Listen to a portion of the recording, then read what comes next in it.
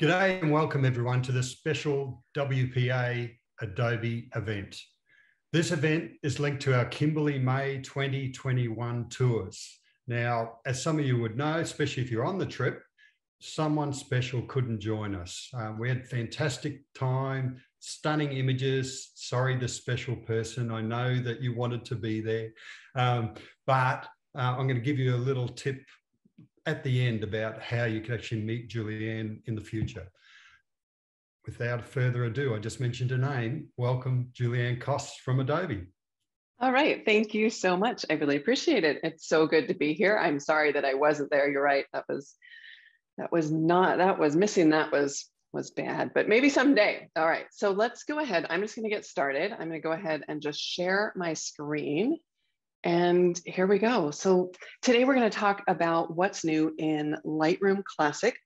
I'm going to start here in the library. I just want to show you a few quick things as far as the metadata panel and some other new features, but we're going to spend the majority of our time in the actual develop module, especially looking at all of those new masking features because there's some really cool stuff there. All right, so the first thing in the metadata panel, right over here in the library, I just want to show you that there's a default right here. So this just shows you kind of the default settings, but it got a lot shorter. And so I've had a lot of people ask me like, what happened to all those options?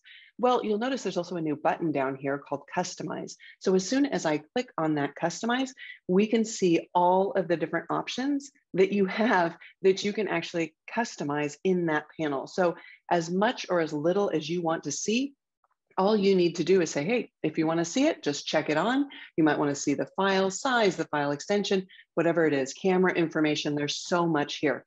And you can also arrange it. So you can make a custom arrangement by just clicking on Arrange. Now you can use these little grabber handles and you can just drag and drop them into whatever order you want. And when you click Save, you'll notice that it's been updated and those new fields have been added. So that's great. Another thing you might have noticed is there's this target photo and selected photos. Right now, they're not highlighted because I only have one image selected. But as soon as I select multiple images, now we have the option to see the data for just the targeted photo or for all of the selected photos. Most of the time when you do selected photos though, it's all just going to be mixed because they'll have different values, but that's not always true.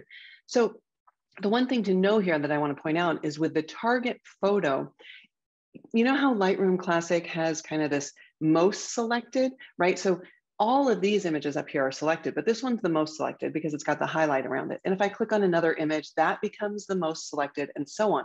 So you can quickly see just the information for that most selected now. All right, the other thing in the metadata panel, there's this new eye icon right up here. And if we click that on, what it's doing is it's going into what's called edit only mode.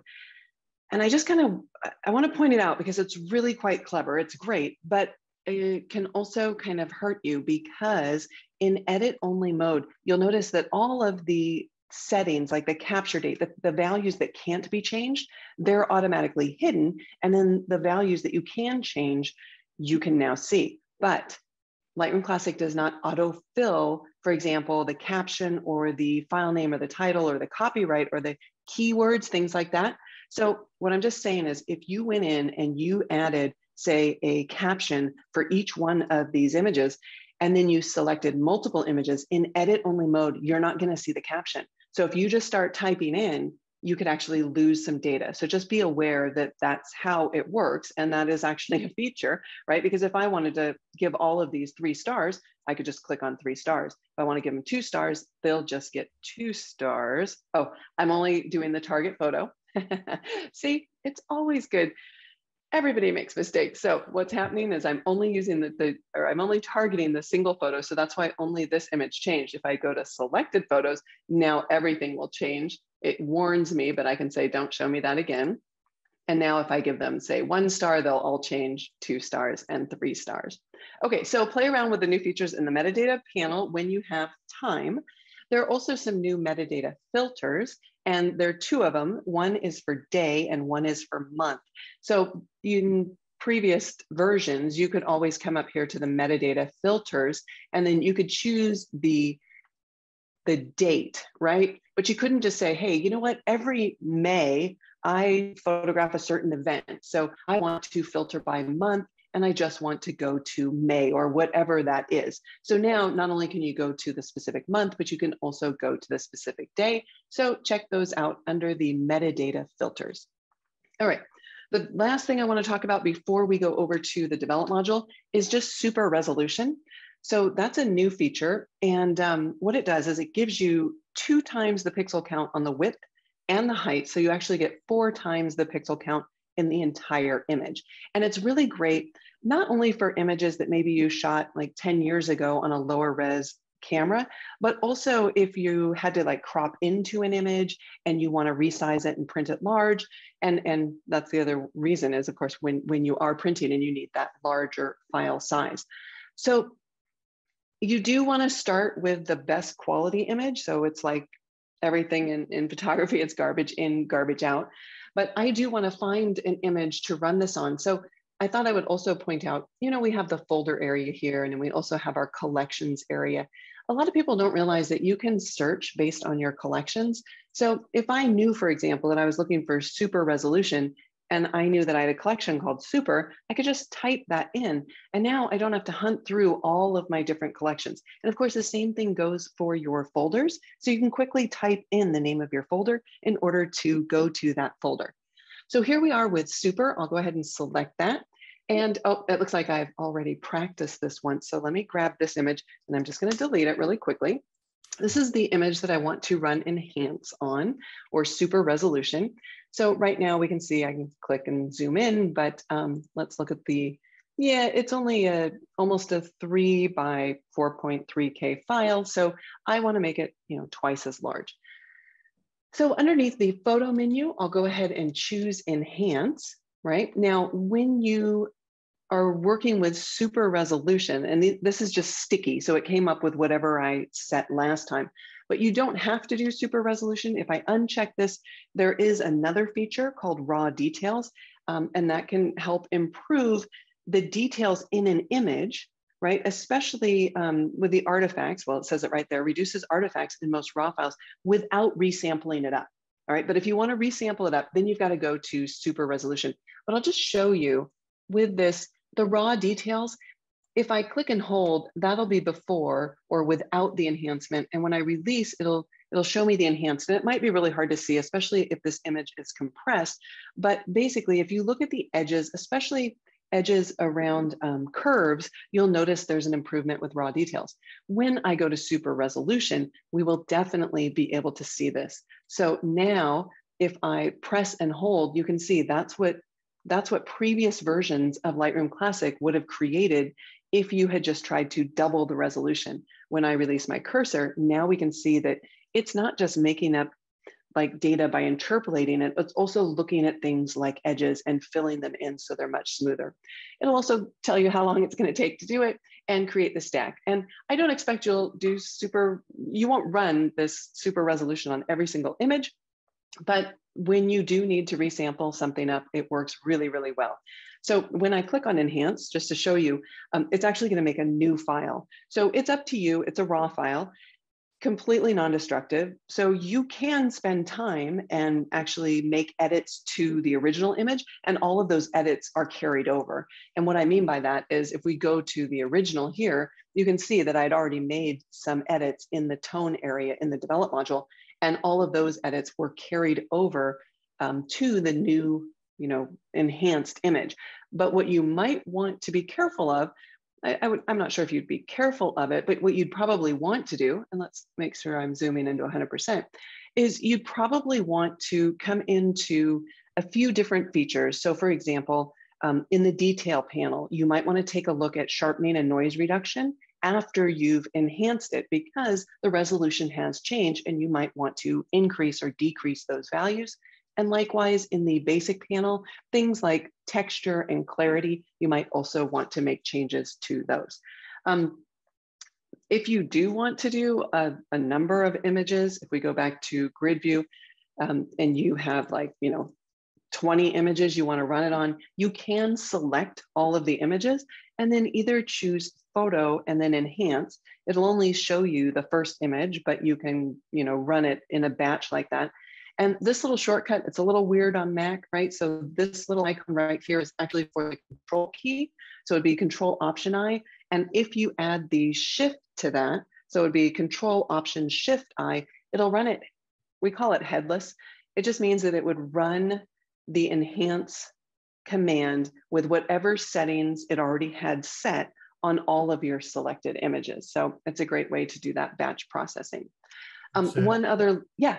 Mm-hmm. Sorry, Julieanne. I was just going to say, I just finished a book recently, and exactly what you said. There was, I've got images from an old Nikon D1X camera, so that's nearly 20 years ago, and they're 5.3 megapixel files. And to use the enhance mode was, outstanding. It was a really cool feature.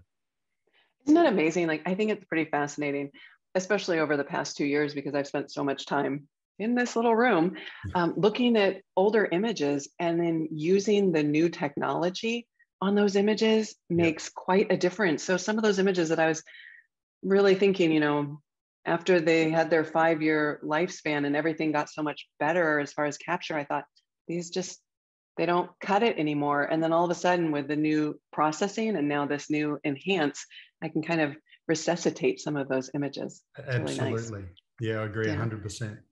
Yeah. Now you can't apply enhance twice on the same file. I mean, you could go back to your original and run it again and again, but you'd get a new file every time. So you can't, once you've enhanced it and it's twice as big, you can't then run it again. But you could always like export it at a larger size, or you could open it in Photoshop and resize it, whatever you want. And also, I think if you had a really large panorama, the maximum pixel count in Lightroom Classic is 65,000 pixels. So there might be times when people get in trouble because they can't, it just won't do it because we have that limitation on file size. So, okay, I think we're ready for the develop module, don't you? Yep. I much prefer the develop module. So let's go in there. So I have a ton of images that I can use to show you these. I'm going to go ahead and start with this one. I'll tap the D key to go to the develop module and just click once to zoom out. I'm fitting in window. I usually go between fit and window and 100% when I zoom. So this image, well, let's just start with masking. I mean, I would go through, and maybe I should just walk through that. So my basic workflow, I mean, this was the original image. And I know you're going to be saying, like, why didn't you just scoot over, stand in front of the window? And that way it wouldn't have that distortion. But the thing is, one, I couldn't, because I couldn't get over any further. And two, then the chair's not in the same spot, right? So sometimes you just have to correct the perspective after the fact. But the first thing that I always do is I always go in and I correct any lens distortions. And that's as easy as coming down here, going to lens correction and just enabling these two options. So removing the chromatic aberration gets rid of that misaligned pixels, and then the profile corrections help for any distortion by the lens. So I would do that first, and then I would transform it. So I would straighten any perspective if needed. And we do that just by going here under transform. And what I'm doing here is I'm just using snapshots for each one of these steps, just to make it a little bit easier so I don't have to sit here and tweak every single step. But if we look here, and I grab my tool under the transform panel, I've chosen the guided option because I want control. And then I just drew out these 4 guides using the lines in the image in order to correct that perspective. And when I was finished with that, then I went ahead and cropped it. So that would be my next step. I tend to crop early on my workflow, even if I'm going to change the crop later, just because if I do anything with the basic panel and I do anything automated, so if I click like the auto button, and I know we've told you for years, like, don't touch the auto button, you can do better. But we've trained it with all of this, like this new Adobe Sensei, which is machine learning and artificial intelligence, and it's gotten really quite good, but it does the auto on the cropped area. So if you know you're going to crop it, go ahead and crop it first. So I would crop it, then I would apply the profile that I wanted, right? So in this case, I shoot primarily landscape, so I would adhere or assign or apply the Adobe landscape profile. Now, there is a way very easily that if you do something to like all your images, not just like a little, like a few images, but to all your images, like if you want to always apply the lens correction and you always want to apply the profile, you can do something called Setting Your Raw Default Settings. I'm not going to go over it right now because it would take too long, but I did bring up through my blog. So my blog is just jkost.com/blog. And if you just Google or go on my blog and search for how to customize Lightroom Classic's default raw develop settings, you could probably just do Lightroom Classic default raw. It will come up with instructions that tell you exactly how to do that and why you would want to do that. So I just wanted you to feel comfortable that they are actually there. So for now, for today, I'm just going to go through and I'm going to check those buttons, but it does help. And I'm all about getting rid of repetitive tasks and doing more creative things. But all right, then there's spot healing. And you might be thinking, wait a minute, I do my spot healing last. So you can, but sometimes it's quicker to actually do it up front. In fact, even before you crop and transform. And the reason I say that is because once you've cropped, if you have something on the side of your image that you need to heal, sometimes it's hard for Lightroom to get the good data if it's beyond the area that you cropped. Also, if you know, if you have a ton of things that you need to heal, you might want to do it before you apply the lens corrections, because if you think about it, what the lens correction does is it's actually creating a mesh over your image and straightening your image, which means then that every time you tap with that spot, Lightroom has to figure out, okay, well, I'm going to make a round circle, but the round circle really isn't a round circle. It's an oval because you've applied lens correction and I have to reverse and engineer all of that. So if you knew you had 50 dust spots, I would do that before you even apply your lens correction. And then of course, you know that you can always copy and you can say, no, just copy the spot removal. And then you could move to another image. So if they were really dust spots, you might want to do this. If they're dust spots though, one caveat is you might want to go to the image where you've shot at f2, right? Because those are going to be bigger dust spots than if you've shot at f22.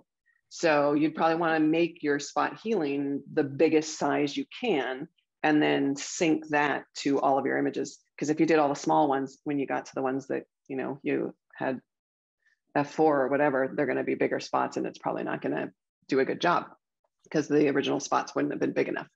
Okay, so then after I do my healing, you can do your white balance, you can do a little auto toning, you can refine your tone. So a lot of times, I might take my highlights all the way down and my shadows all the way up. If it's not enough, don't forget you've got curves, right? Super powerful. You can go in here for each individual curve, right? Red, green, and blue if you want to change color, or you can do the composite if you want to change tonality. And then after that, I would apply my presence. And a lot of times when I'm changing my shadows and highlights, I actually push them a little bit further than I think I'm going to need them. So my image will look a little bit flat because I know that when I add texture and clarity, it's going to boost up the contrast a little bit, either in the really fine details if I'm applying the texture, or in kind of that next step of, it finds an edge, but it's not the smallest, highest frequency edge. It's kind of the next larger edge. And because the clarity is going to add a little bit more of the amount, right? That's the slider value, either increase or decrease it. It's going to add that contrast on each side of the edge in a wider radius than something like texture. So sometimes I just make it a little flat, knowing that I'm going to increase that texture, clarity, as well as dehaze. In fact, sometimes you can, you'll notice I didn't set my black point in this image. I actually use dehaze to set my black point, because a lot of times if I'm out photographing and I want to, if I have kind of a flat image and I need to extend the darker regions all the way down to get a better black point, if you use dehaze, you will also get a little bit of saturation. So it's just completely an aesthetic choice, but just thought that that might be something you might want to try. All right, so then I went into HSL. I don't remember honestly what I did on this image. Okay, so I took the blue down in luminance a little to darken it, and took blues and purples, increase their saturation a little bit. All right, so now at this point, I would be done. It does say color grading with curves, but I didn't do anything significant. So at this point, I would go into the new masking panel. Now, the first thing that people were really sensitive about is I just want to tap one key and get my tool. I don't want to have to come over here and tap masks. Well, first you can tap M and that would get you the mask. But look, you can just go straight to whatever tool you want. So if you want the brush, you can just tap K and it will just give you the brush. So we have two new tools, right? We have Select Subject and Select Sky. Those are both machine learning and artificial intelligence. Then we have all the tools you already knew, the brush, the linear gradient, and the radial gradient. And then we've elevated all of the range masking. So it used to be that you would have to say, use a brush or the linear or radial gradient, and then use the color range on that painted or selected masked area. Now they're completely independent one of one another, and they're much more powerful. So I'm just going to tap K. That will give me the brush tool. As soon as I do that, I get the new masks panel, right? So we can move this around. That was the other thing. People didn't want it like, it's on top of my image. So you can reposition it. You can also make it smaller. You can go to compact view by clicking those double arrows right there. And you can also dock it right here in your panel. So if you have a large monitor, this is fabulous because, well, I don't have a large monitor. I mean, I could hide some things here and get a little bit more space, but you'll notice that I can't always see all of the different options here when I do have it docked. So I'll go ahead and take that out for now. One thing you also might notice is down here, there's an option to reset sliders automatically. Again, a lot of people weren't finding that because they didn't have enough area there to show everything, and they couldn't figure out why every time they added a new mask, it was going to give them, it was going to reset the sliders. So that's, if you don't want it, obviously you can toggle it off. I'm going to leave it on for now. And then one other thing, I think the disclosure triangle here for the brush is closed by default. And so they thought we took away the options for the feather and the flow and the density. They're there. You just have to use that little white triangle.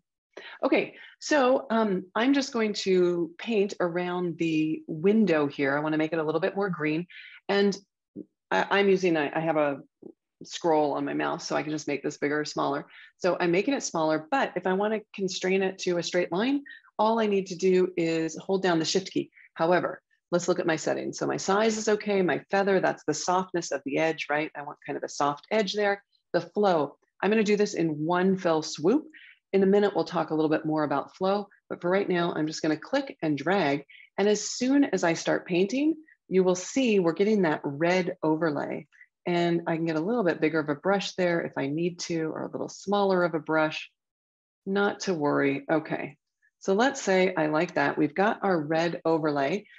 I can toggle this on or off by either clicking on this or tapping the O key. If you've got something red in your image, you can click on the color swatch and pick a different color if you want to. Let's leave it red for now. And what else can we do? Well, as soon as we start making our changes, that's going to hide that overlay. So let's say, for example, I want to take the exposure down and I want to make it a little bit more green, or maybe I want to change the hue or something. We can go ahead and do all of those things. Of course, double clicking on any slider will go ahead and reset that. Now, if I still want to see the overlay, just tap the O key, it will come back. There's a lot of different types of overlays. So let me do this. Let me get a little bit larger of a brush, but let me decrease the flow, because let's say I want to darken down this area here. Like that's kind of a green area, that little, like, I don't know what it is, like a little drawer right there. And then there's some green around the window. So let's just enhance that. And let's say we like that. Okay, so by decreasing the flow, I was actually able to paint over the area multiple times and slowly build up the adjustment, unlike the window where I was painting at 100% and it just built it up as much as it could with a single stroke. If we want to look at that, if you're used to Photoshop and you think, well, I think of masks in black and white, we can come here and say, well, what is it going to look like with white on black? And then show the overlay, and you can see it looks much more like a Photoshop mask. So for some of you, I think that might be easier. But do you see also here now I'm noticing like, I think I'm over spraying a little bit. So let's go back to the color overlay. Let's toggle off the mask. And if you had painted, and let's just make it like really obvious, I'll move my flow way back up. And let's say I painted over here and it was like, I really don't want that. So the brush has an eraser. And I'm pointing this out because a little bit later, I'm going to show you how to add and subtract from masks. But if you're just using the brush, just come over to the panel and say, I want to use an eraser instead of a brush.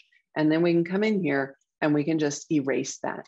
right? We can get a little bit larger of a brush. We can go in here again, check with white on black, tap O, make sure you got rid of it all. Okay, that should be fine. Put it back to color if you want to. Okay, so with the brush, you can always just use the eraser and go back and forth between them. All right, keep that in mind. Let's look at the mask panel. Here is my mask, here is the brush. You might be thinking, this is way too complicated. Why are there two elements? Because a mask can be made up of multiple components. So right now, I've only used a brush. If I hover my cursor on top, we see the red overlay. Same for both masks, because this mask is only made up of one component.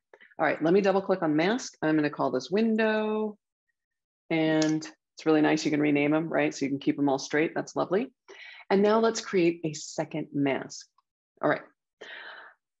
What kind of mask? How about a linear gradient? We should be familiar with that. Look at that. It reset all my sliders automatically. I'm going to come up from the bottom. Holding down the shift key will constrain it, right, to either a vertical or horizontal. There's a new little icon right down here, so I can grab it in order to rotate it. You can always use Command Z if you want to undo that. You can always change the width of the gradient or the height of the gradient. You can also just click on the bar if you want to rotate it that way. And this little pin will allow you to reposition it. So I'm just going to do a real quick, let's just decrease the saturation there, maybe scoot it over and to warm it up a little bit and just take down the exposure. It might need a little pink in there too. I see there's a little pink in there. Okay, so again, kind of basic. If you were used to that tool, works pretty much exactly the same. So now let's get a little bit more complicated. Let's create a mask. I'll go to the radial gradient. Now I want to, let's say, just add a touch of light inside of the window, right? So I'm going to go ahead and drag out my gradient, and let's drag it a little bit too large, right? So you guys know we can rotate it, we can resize it here, we can reposition it, right? And let's go ahead and just bring up the exposure. All right, so I'm shining a little bit of light, but unfortunately what it looks like is I'm outside the window shining the light.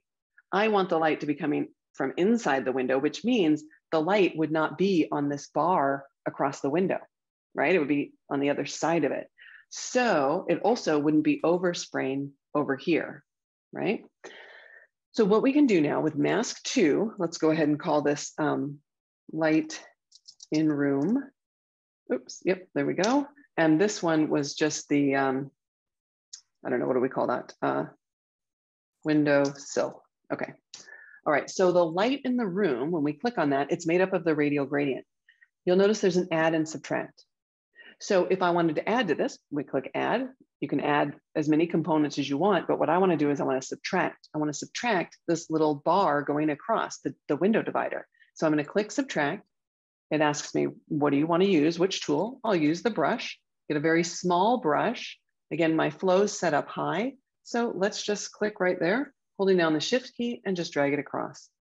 So now look at, if I hover over the radial gradient, we see the overlay for that. If I hover over the brush, we see the overlay for that. So I'll get a little bit larger of a brush as well.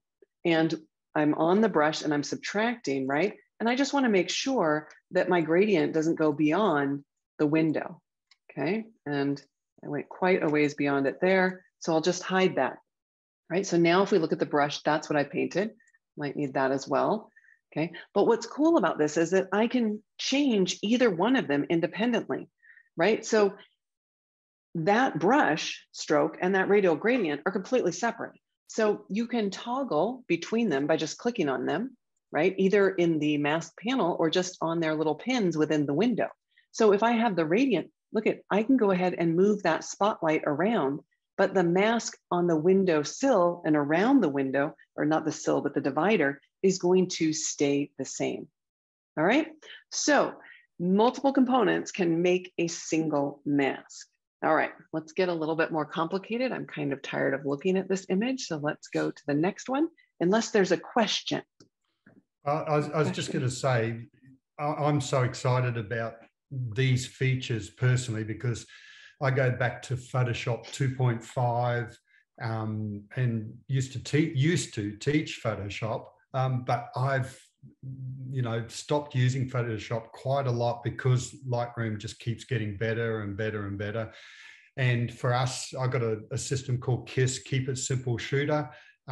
where Lightroom has just gone this big step further in regards to helping photographers be photographers, and not knocking Photoshop. As you know, it's got a special role that it plays. But for most photographers, this all is very exciting, Julieanne, and you're demonstrating it beautifully. Well, thank you. I couldn't agree with you more, because I try to, even though I'm still one of those photographers that probably takes at least 50% of my images into Photoshop afterwards, because I like to really clean up, and I'm more kind of graphical usually in what I'm taking. So I don't want any extraneous information in my images. So I do go to or maybe I'm just not that good of a shooter and I need to use Photoshop. Either way, I still go to Photoshop a lot. But the ability to take it as far as we can today is just quite amazing. Yeah. So, all right. So let's look at this one. What do we want to do here? I'm not going to keep, I'm not going to walk back through those, well, it's embarrassing. Here's the original, but sometimes you're just at a place and it's in the middle of the day. I had to take 3 exposures. I put them together. So this is an HDR file. I made a bunch of global edits. That's not quite exactly where I want to be. So I'm going to undo both of those things. Let's see if we can do that. Yeah, because this is where I want to start with this image. Okay. So, I'm just going to do the masking aspect of it, because by now I think that looks good overall. The sky's a bit bright for me, but we'll go ahead and work on that in just a moment. So again, if the mask wasn't showing and I knew what tool I wanted, oops, don't tap the L key, tap the K key next to it. That would give me my brush. So, oh, in this case, I actually didn't want my brush, so that's okay. So I'll just undo that too. Sorry. So let's just grab, oh, no. Come back. All right, deep breath.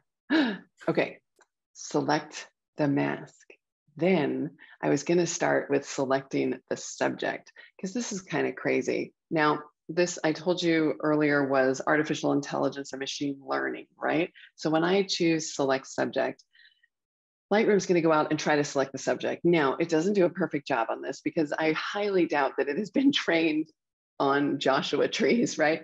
It's primarily trained on people and primary subjects. So when there's one subject that's clearly in focus and well-defined, like a different color, but it can also, it's amazing with people and stuff, if they've got a sweater that has different colors, it still knows that it's all the sweater. So it'll jump over color edges that in the past, it was so difficult to select. So it's selected the subject. So I'm gonna go ahead and just warm it up a little bit. So I just, I could move this over as much as I want, but do you see what's happening to the boulder? So it also selected the boulder. If I tap O again, we can see there's that red overlay. So not a problem, okay? All I need to do, I've got select subject, and then I just need to subtract the area I don't want, right? So it's the boulder. Would it be helpful maybe if I leave the overlay on and I choose subtract and I choose the brush? Now, I don't have to go and erase or anything, right? Like, don't change the brush settings, because I'm subtracting. So I'm going to paint this area here that I don't want, that it thought was part of the subject, but it's like, no. So you can always override what it thinks is part of your select subject. All right, I'll tap O again. So now we can see, like, if I did something like temperature or tint, you can see it's making a change only to that area. Now, the other reason I wanted to show it to you on this image is because a lot of times you'll want to select everything else, right? You don't want the subject, you want everything but the subject, but this will happen to you, right? So I'm going to duplicate this. So this is the JT, that's my Joshua tree, right? Now I'm going to duplicate it. So this little more icon right here, the 3 dots, that is very important. You get a lot of options there. I'm going to duplicate this and we'll just call it not Joshua tree, okay? But here's the thing, if I start making a change, like let's go the other direction, right? So I'm gonna cool down everything, but no matter what I do you notice that, let me look at this, not the Joshua tree. Yeah, okay. So it's actually working as hold on, to think about this for a minute. Oh, right, okay, silly me. So because I've duplicated it and I'm making the changes to it, it's making the change to the Joshua tree and I need to invert it, right? So I'm going to click on the 3 dots again, this more icon, and I'm going to invert the subject, okay? You think, all right, so that's easy. We got that. So now when I make my change, we can see, well, let me go ahead and do it with the temperature again. We can see that it's changing, not the Joshua tree, but it's having this like, what's it doing over here? This wasn't inverted.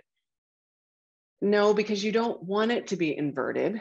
What you need is you need to change it from being a subtract from to an add to, right? So in the Joshua tree mask, we selected the subject and then I subtracted that area from it. Here, I need to do the opposite because I've selected the subject, selected invert. Now my brush, all I need to do is use the more icon next to it and convert it from a subtract to an add. And now when I make those changes, it will also change that bolder area. All right, so I'll just go a little cooler with this since we went a little bit warmer with the initial selection.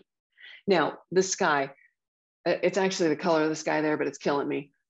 It's making my eyes bleed. It's so much saturation there. So let's go ahead and add a new select sky, right? So artificial intelligence. Now, in this case, in this instance, we could also go to HSL, right? Because it's really kind of the only blue thing in the image. So I could have just gone to HSL and decreased the saturation and decreased the luminosity, but I wanted to show you that it also does the sky.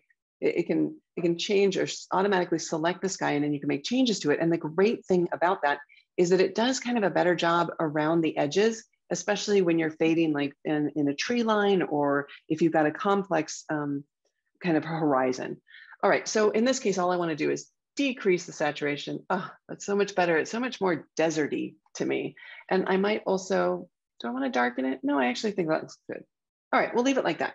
Okay, now the last thing I want to do is I want to add one more mask to the bottom.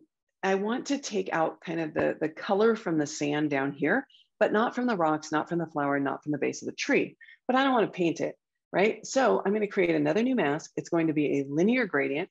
I'm going to go from maybe here to right about there, right, at an angle, and then I'm going to decrease the saturation.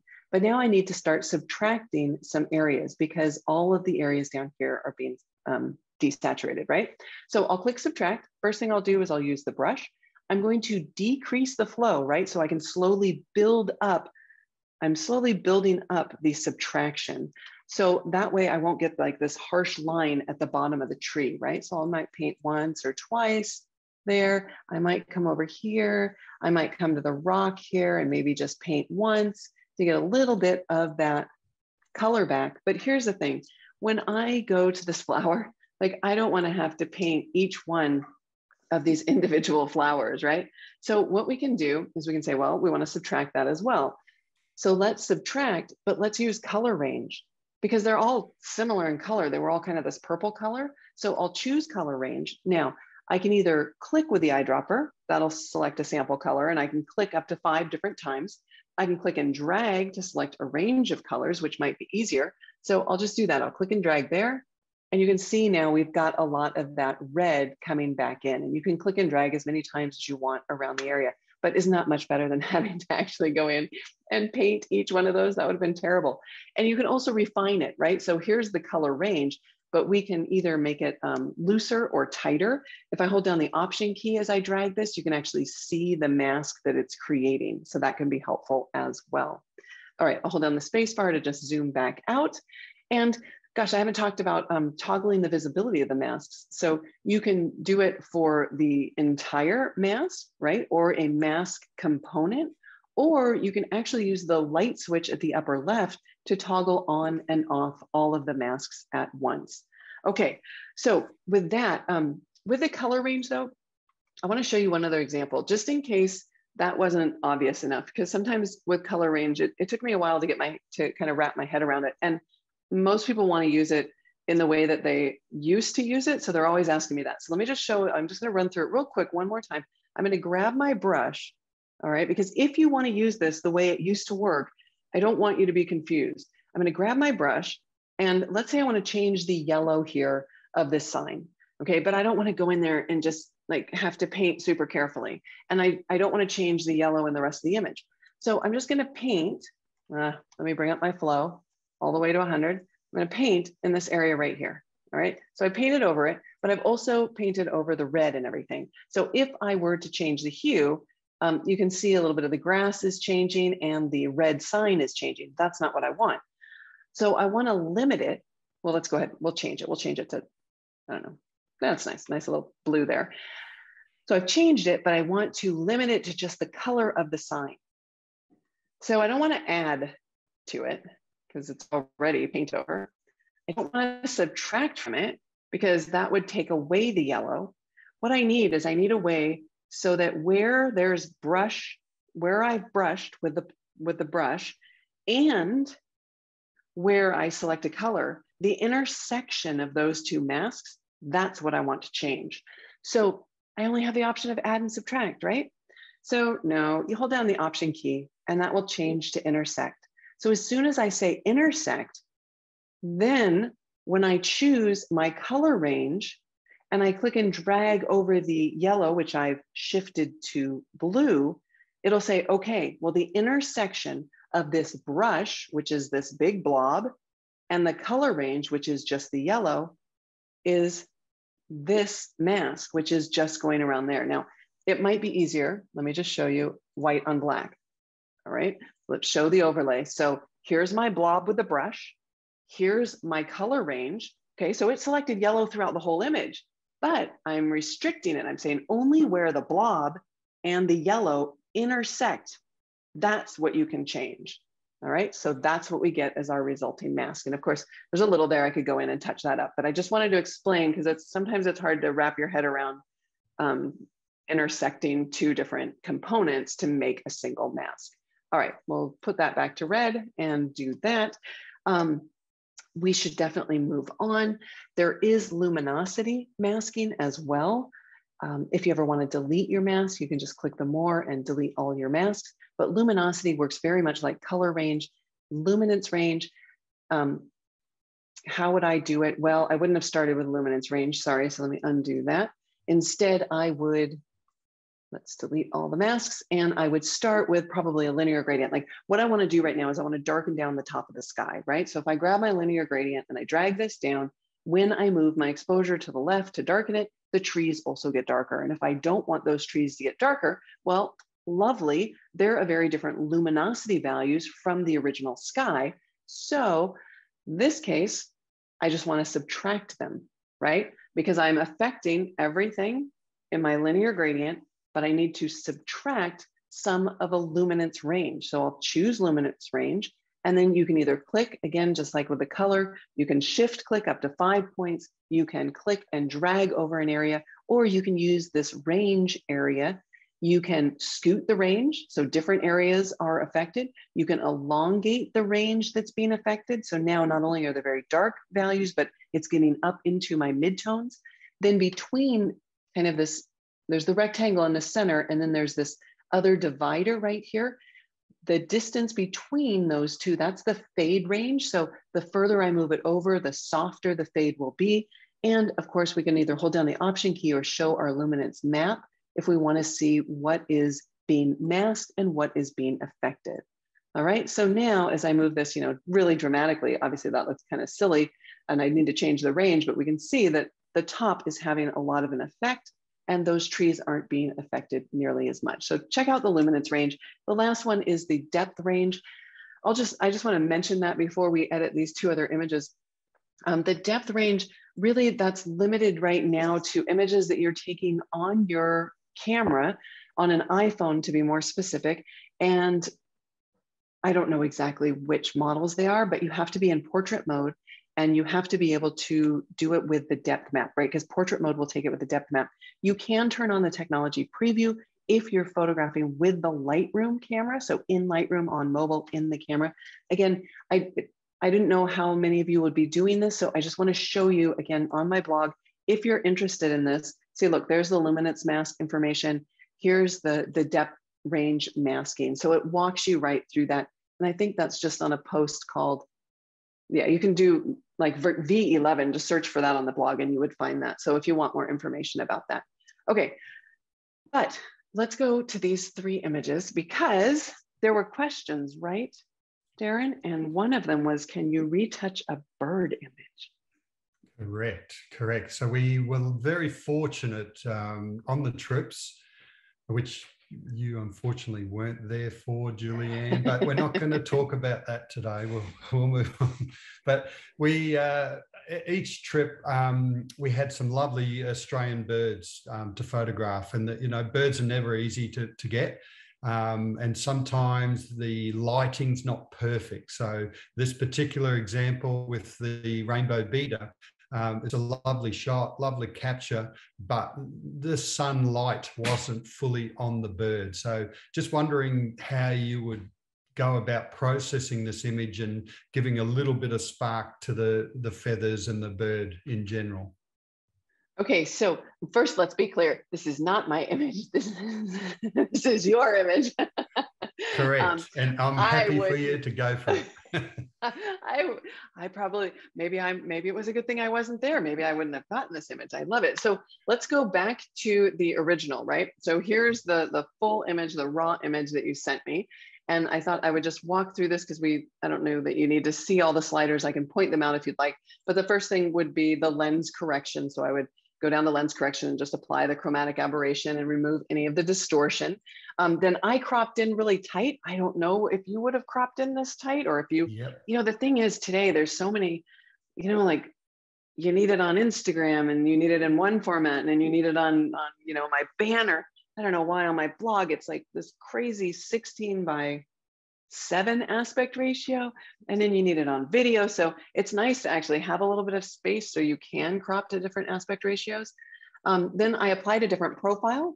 So right here in the profile area, you can see I've applied the Adobe landscape as opposed to color. Nice thing about landscape as a profile is that it will take automatically within the profile, it will remap all the values in your image. And in the shadows and the highlights, it's actually compressing those so that you get more information. So while it's compressing it, people are like, oh, I don't want them compressed, but you kind of do. Like I should say it's like expanding them so that you see more information, but technically that's really not what it is. But that's what the landscape profile does. And it adds a little saturation, a little bit of an S curve, so it can be beneficial.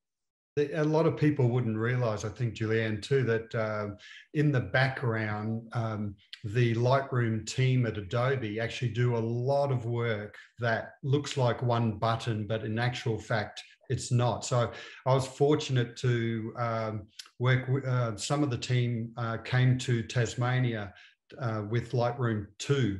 And I was fortunate, I was one of the photographers from all over the world to get involved with a 1-week shoot. It was beta field testing Lightroom 2, and to meet them and see their passion to help photographers.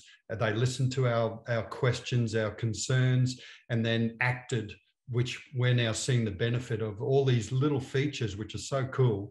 And as you would know, some of them have got a lot more in the background than what we might realize.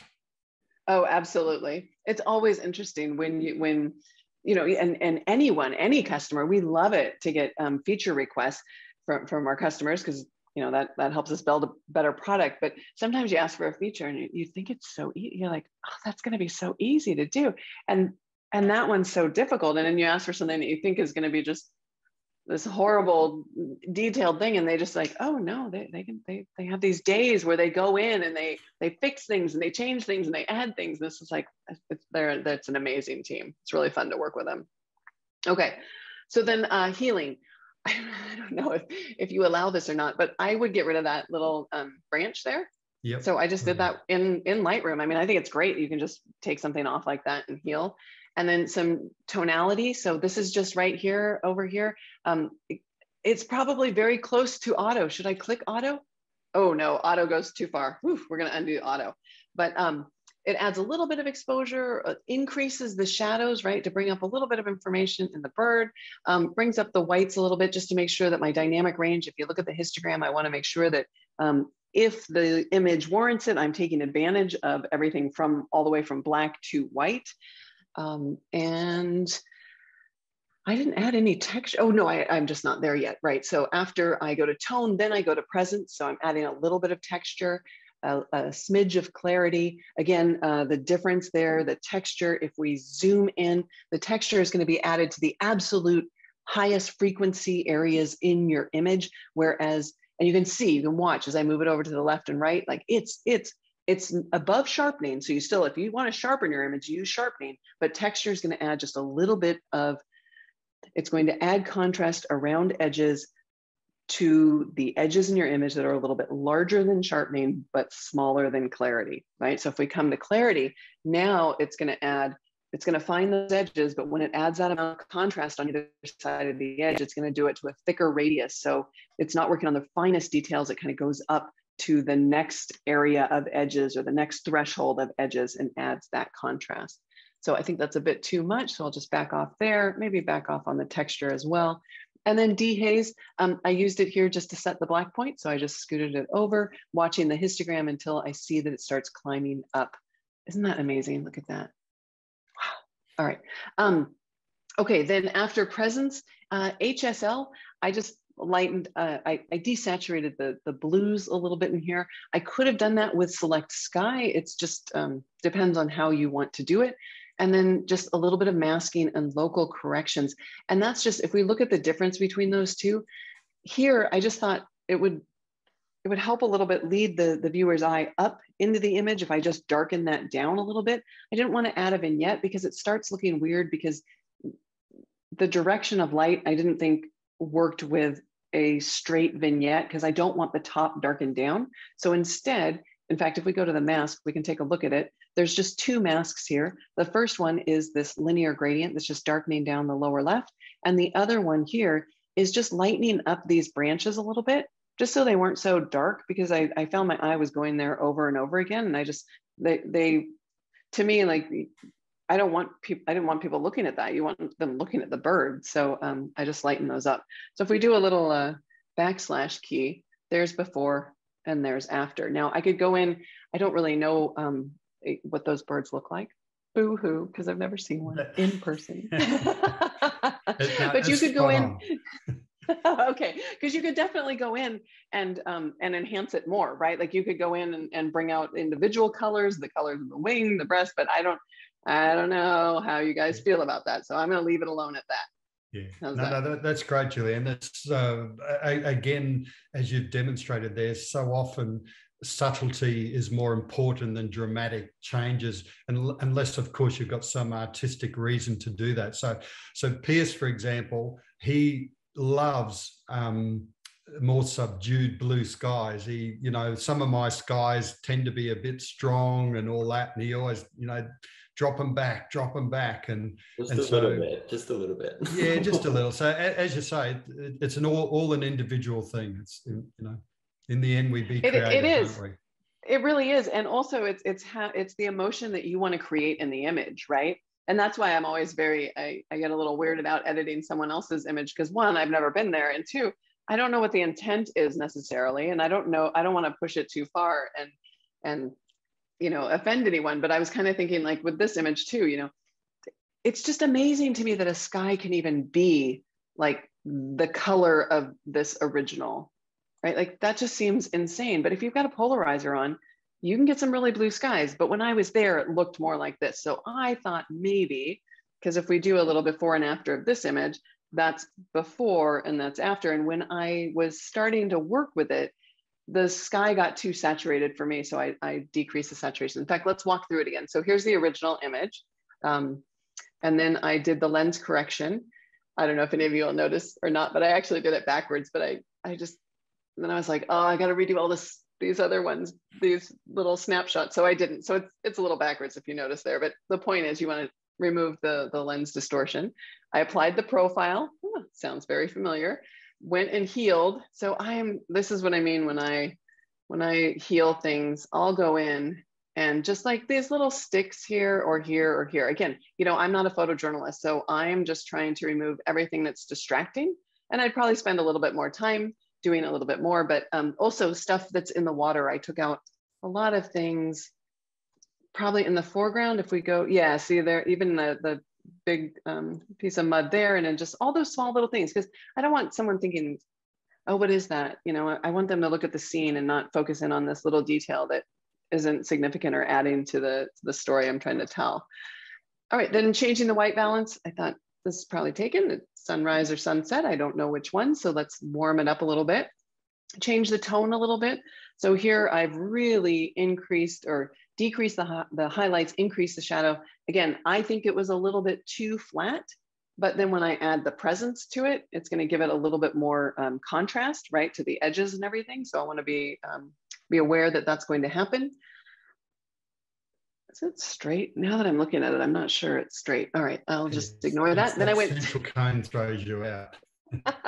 It does. Then I think I went to HSL and I did something. Oh yeah, see again, I'm not sure because I don't know what color it was, but I did go in here just to the hue, and I don't often do this, but I just took my oranges in one direction and the yellows in another direction, because the yellows are actually a lot of this green, right? There's a lot of yellow in that green, and I just wanted to separate the living plants from the actual rock. So by splitting that and taking them into two directions, I thought maybe that would, you know, it would increase the contrast between them, the visual contrast and the color contrast. Then I had to lighten the clouds down here because I wanted to bring them out.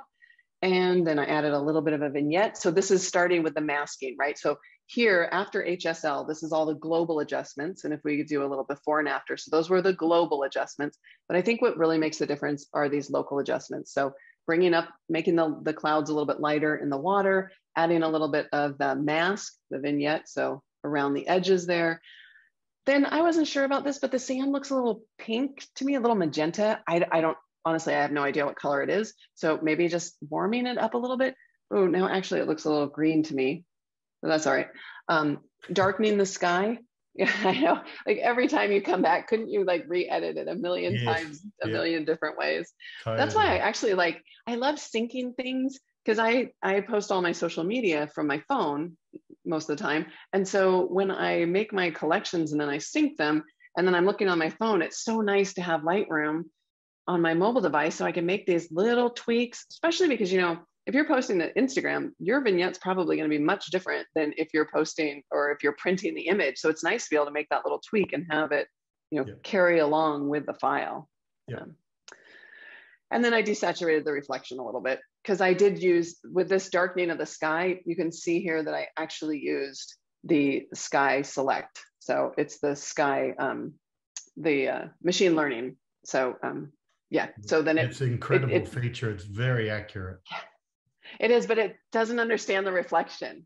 Yes. Right. So then I had to go in there. And so I guess I could have done it again in HSL because there's nothing else really blue in this image. But I think Sky Select is doing a better job on edges. So yeah, I really like it. So those were two where I was just sitting there going, oh, boo-hoo, I wish I was there. Well, and on that point, we can announce that we're going to do our best for 2023. So May 2023, you've been invited again and you've said yes again. So fingers crossed, and whatever this little bug is that keeps going around at the moment, hopefully everything's sorted a bit better. I'm confident it will be. So anyone listening to this, you know, if you've enjoyed what Julieanne's been showing, I know if you go to her website and, you know, on her website and her blog in particular, the amount of diversity of videos that she offers, and the feedback I always get is that she talks in such a simple, a down-to-earth manner and gets the information across. And from our company's perspective, that's what we love. We don't like over technical tips and all that sort of thing. You don't need to do that, do you, Julieanne? You can really keep things simple. You really can. I always say, I started in the darkroom, and my partner and I, he always says, it's just not fair. You know, like we both started in the darkroom. It's just a slider now, but it can really, you know, that's the beauty of it, is when you go somewhere and you experience something and it makes you feel a certain way.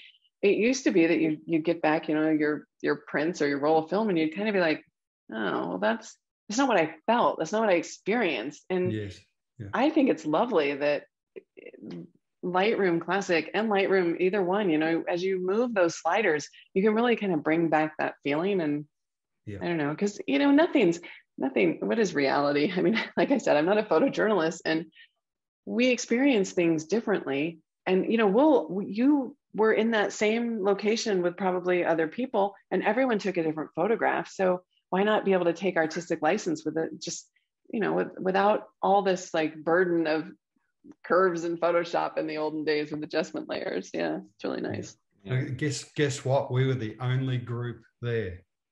Jeez. Oh, the only photographers, just us. That's amazing. It was very.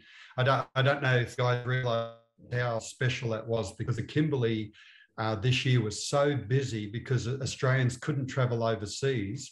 They traveled to Australia. So everywhere we went was just packed with people.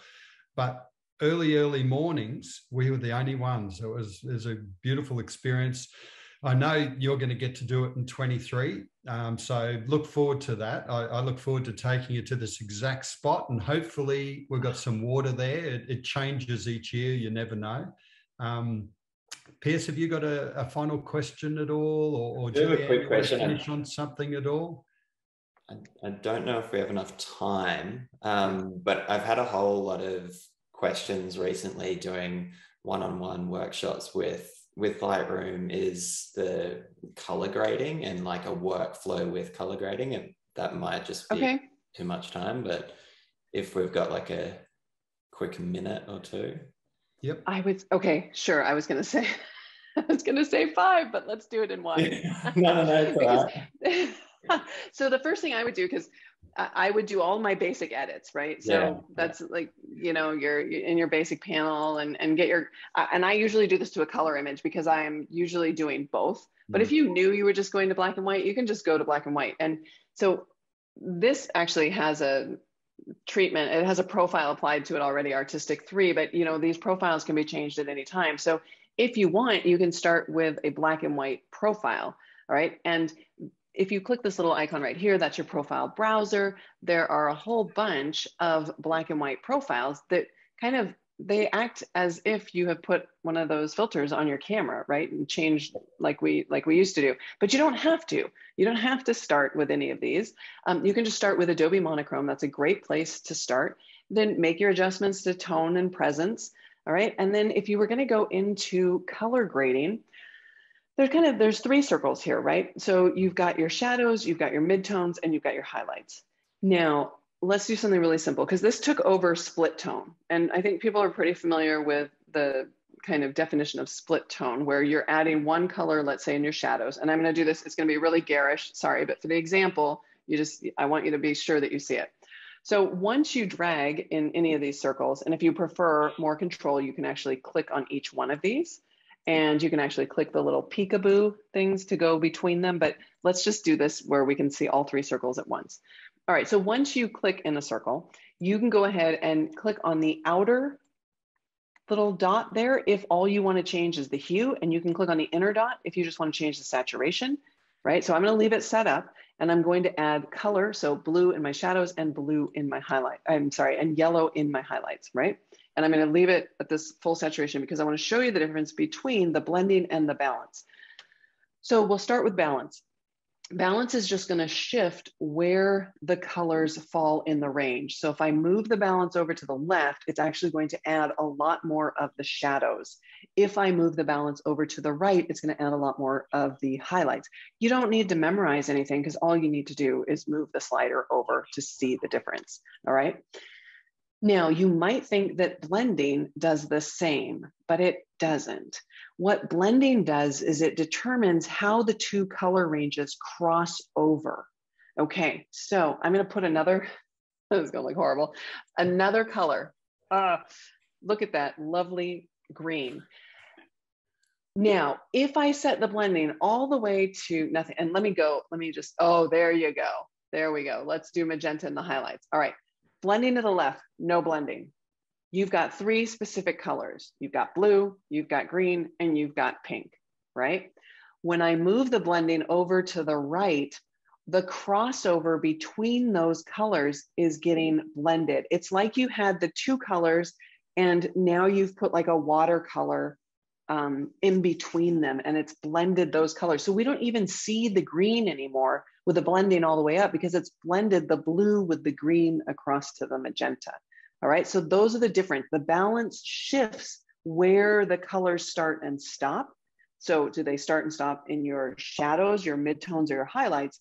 And then the blending determines, okay, when you have two colors, how do you blend the edges of those colors when they cross over in your shadows, midtones, or highlights?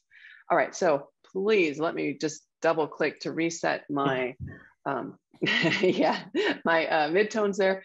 I very rarely add color to my highlight area, but I do, when I tone something, I will add some color to my shadows. It's usually really, really small, and it just depends on if you want it to be warmer or cooler, just after whatever look you're after. So if you wanted something that was a little more sepia, you might want to add a little bit of orange here, and then maybe come up in your midtones and maybe just add a smidge, just a smidge of more of an orange to yellow. Again, I mean, it's personal choice. And then for this one, I would definitely go in with my mask and grab my brush, because I want you to see the reflection here, right? So I would probably paint up here over that one area of trees, and then come back down here, right? And then we could just take the exposure down a little bit and see how it kind of, it's so cheating. It just snaps it so you're looking at that tree. Okay, I think I overdid it, but I think you get the point.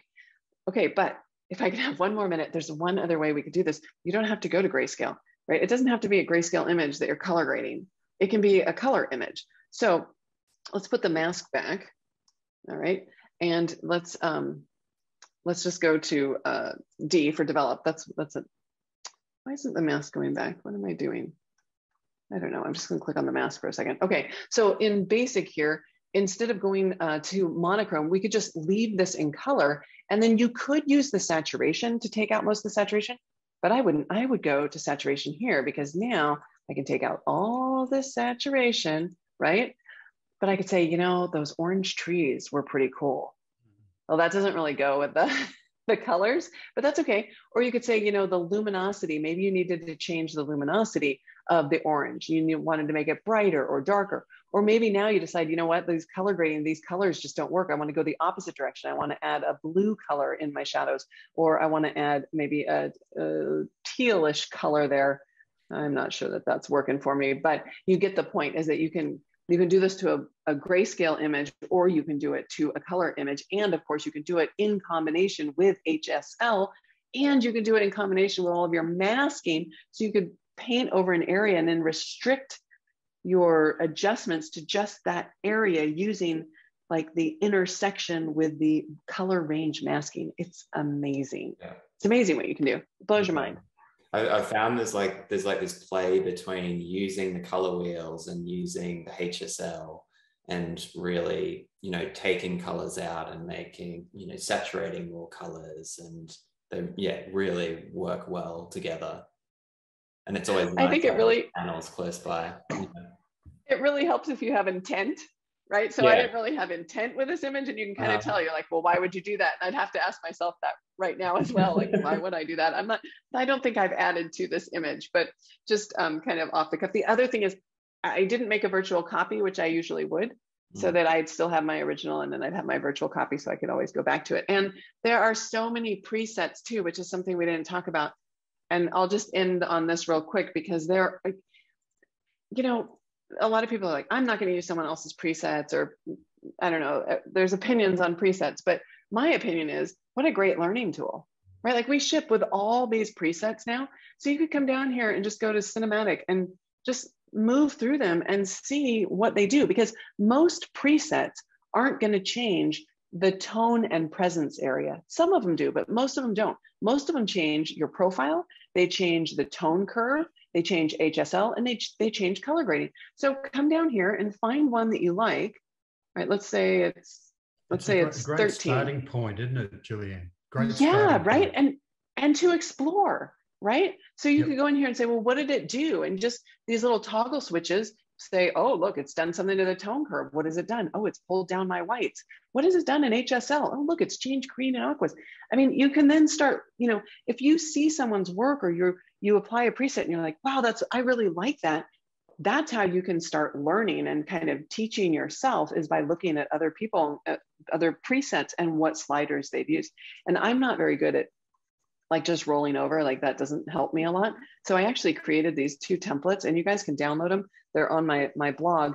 And I just used a color chart. So you could go in and study like, what is FT, and what is FT is probably futuristic 10, you know, what does it do to the colors? So you can see that some of it, like, oh, this is using color grading or curves probably to add some blue. And it's also changing the way all of these colors are mapped in your image. So you can download this. And the great thing is because I use Smart Object, you can replace the little color thing with your own image and the effects applied to all of your image. And I'll just, because I'm not sure I explained that very well, I'll just go to Chrome and just show you that. Where is it? I lost it. No, it's right here. Actually, it's that same one. If you do V11, if you just search on my blog for V11, here are the files. You can just download them right here. And here's the instructions it tells you. And then you can substitute your own image and be like, hey, I like, you know, preset X, Y, and Z. And let's go look at what the curves are and what they did with HSL. And let's go figure out how I can do this myself to my own images. No, look, fantastic. Thank you, Julieanne. What we're going to do is add some of those links and that at the end of the videos to make it easy for everyone. And of course, everyone's got this as a recording, so they'll be able to go back through it a couple of times and do whatever people do when they're watching these things. but mainly learning. There's, you know, I super appreciate your time. I know your time is very valuable and you're a very busy person. Well, your absolutely. tips, again, so, you know, they're so easy to understand. I learned a couple of points, absolutely, just what you went through there. I hope everyone else has as well.